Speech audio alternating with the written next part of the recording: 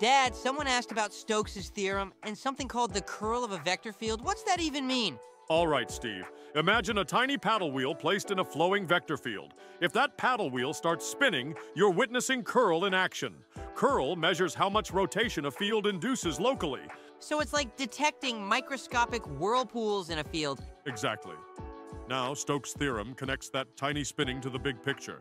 It says the total circulation around a closed loop, like walking the edge of a surface, equals the sum of all curl inside that surface. Wait, so going around the edge is the same as adding up the curls inside?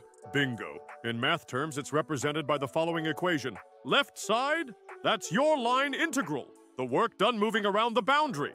Right side, that's your surface integral, adding up the rotation, curl, over the surface. So it's like comparing the twist around the edge versus the spin inside? Exactly. Stokes' theorem is a bridge. It connects the circulation on the boundary with the microscopic rotation happening throughout the surface. That's kind of beautiful in a terrifying math-heavy way. Get used to it. Nature loves symmetry, and this one shows up in fluid flow, electromagnetism, and even general relativity.